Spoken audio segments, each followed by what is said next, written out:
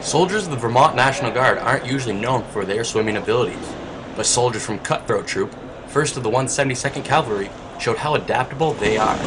The unit took the Combat Water Survival Test, which consists of 3 stations. The first station is entering the pool and removing equipment before swimming to the edge.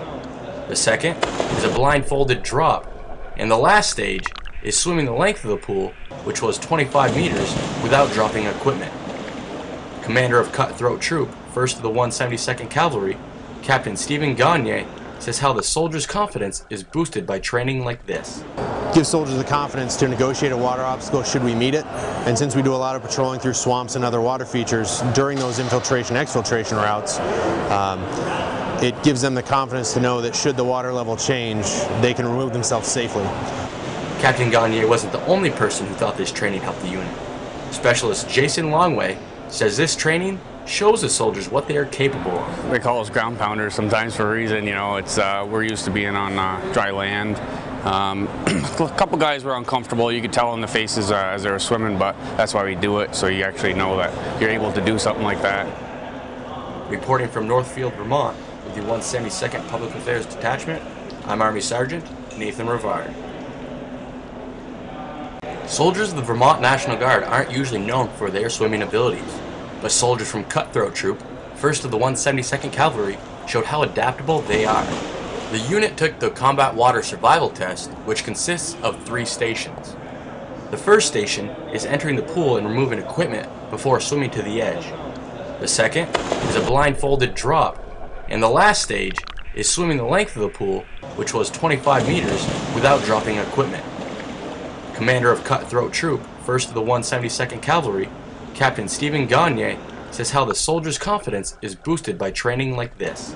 Gives soldiers the confidence to negotiate a water obstacle should we meet it, and since we do a lot of patrolling through swamps and other water features during those infiltration-exfiltration routes, it gives them the confidence to know that should the water level change, they can remove themselves safely. Captain Gagne wasn't the only person who thought this training helped the unit. Specialist Jason Longway says this training shows the soldiers what they are capable of. They call us ground pounders sometimes for a reason, it's we're used to being on dry land. A couple guys were uncomfortable, you could tell in the faces as they were swimming, but that's why we do it, so you actually know that you're able to do something like that. Reporting from Northfield, Vermont, with the 172nd Public Affairs Detachment, I'm Army Sergeant Nathan Rivard. Soldiers of the Vermont National Guard aren't usually known for their swimming abilities, but soldiers from Cutthroat Troop, 1st of the 172nd Cavalry, showed how adaptable they are. The unit took the Combat Water Survival Test, which consists of 3 stations. The first station is entering the pool and removing equipment before swimming to the edge. The second is a blindfolded drop, and the last stage is swimming the length of the pool, which was 25 meters, without dropping equipment. Commander of Cutthroat Troop, 1st of the 172nd Cavalry, Captain Stephen Gagne, says how the soldiers' confidence is boosted by training like this. Gives soldiers the confidence to negotiate a water obstacle should we meet it, and since we do a lot of patrolling through swamps and other water features during those infiltration-exfiltration routes, it gives them the confidence to know that should the water level change, they can remove themselves safely. Captain Gagne wasn't the only person who thought this training helped the unit. Specialist Jason Longway says this training shows the soldiers what they are capable of. They call us ground pounders sometimes for a reason, it's we're used to being on dry land. A couple guys were uncomfortable, you could tell in the faces as they were swimming, but that's why we do it, so you actually know that you're able to do something like that. Reporting from Northfield, Vermont, with the 172nd Public Affairs Detachment, I'm Army Sergeant Nathan Rivard. Soldiers of the Vermont National Guard aren't usually known for their swimming abilities, but soldiers from Cutthroat Troop, 1st of the 172nd Cavalry, showed how adaptable they are.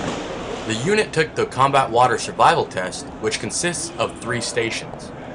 The first station is entering the pool and removing equipment before swimming to the edge.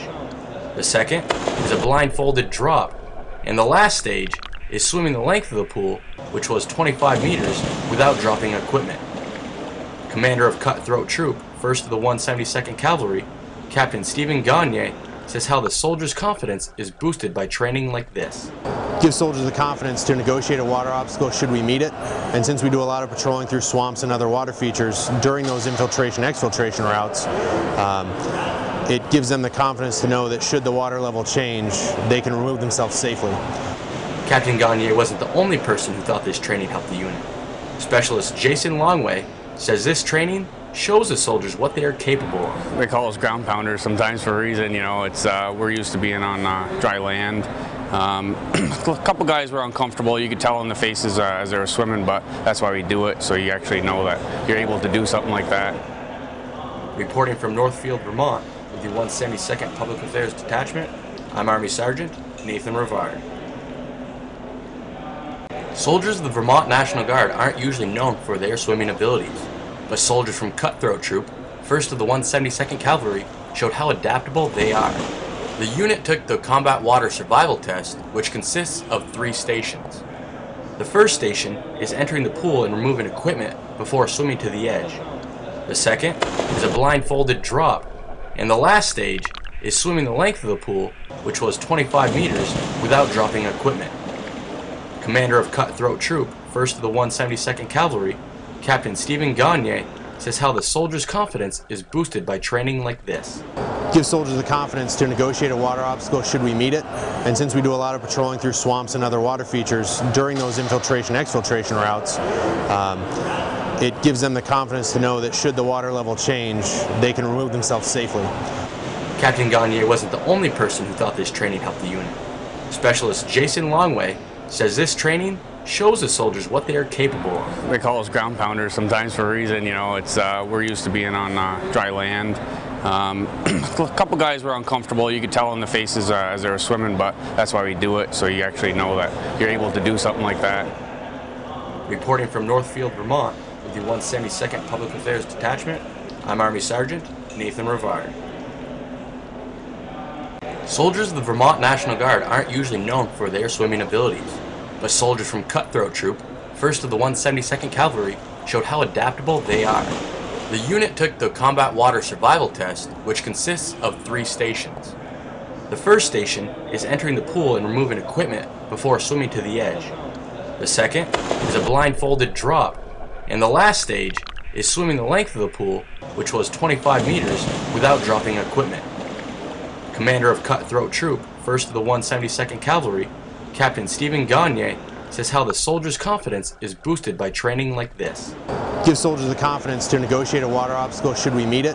And since we do a lot of patrolling through swamps and other water features during those infiltration-exfiltration routes, it gives them the confidence to know that should the water level change, they can remove themselves safely.